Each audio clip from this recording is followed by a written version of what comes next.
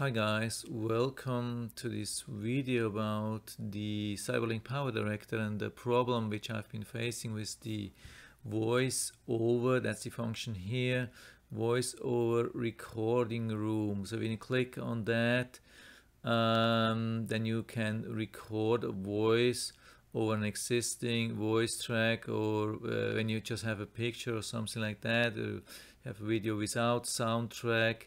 And I have been facing a problem that in a sudden I haven't been able to record the voice anymore.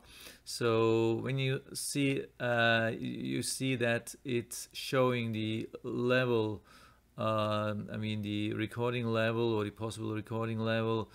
And here when I just hover on over this button, it gets a blue frame, and the red gets more red, or no, it's just a blue frame.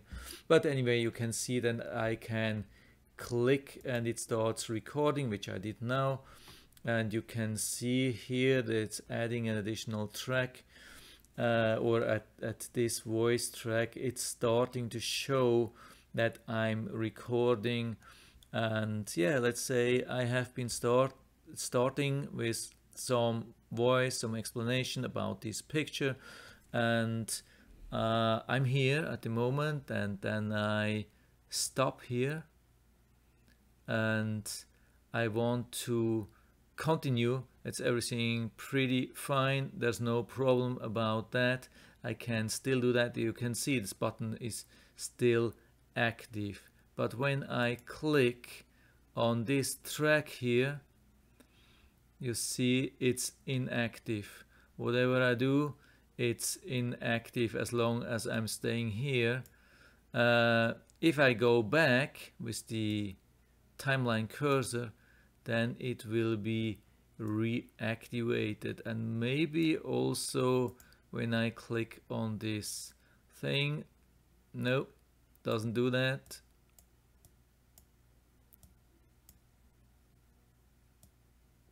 So this is super strange. I don't know why this is. So actually it easily lets you overrun an existing picture or video, no matter how far you go. You can even add another section, but as soon as you move the cursor or do something, then it looks like it's checking that you have overrun the picture section or video section, and it doesn't allow you to record. And I had the impression till now that this is a real problem with the sound driver, and I tried to save the project and I restarted the Cyberlink PowerDirector, or I even restarted the whole my computer, and sometimes it helped, sometimes not, but I didn't realize that it's just a matter of which track you select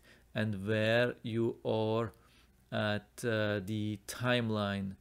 So you can easily go back.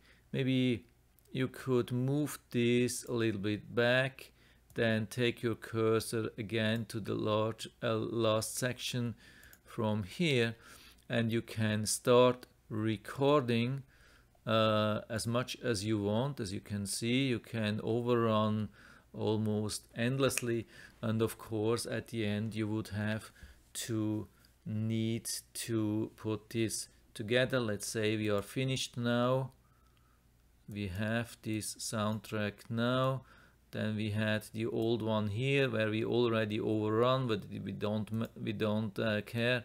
We can extend that, and after that we can adjust the length of the picture easily. Of course, we could do this other way around. We could extend the picture first, which would be easier, of course, but I just wanted to show you what the problem actually is. Now, as we since we have extended the length of the screenshot, we could start to record from here again. As you can see, it's absolutely no problem. I think it's something like a mixture between a small bug within the program, and somehow it's difficult to understand how this works, but yeah, at least now you have an idea how you can work around this problem and you can make the recording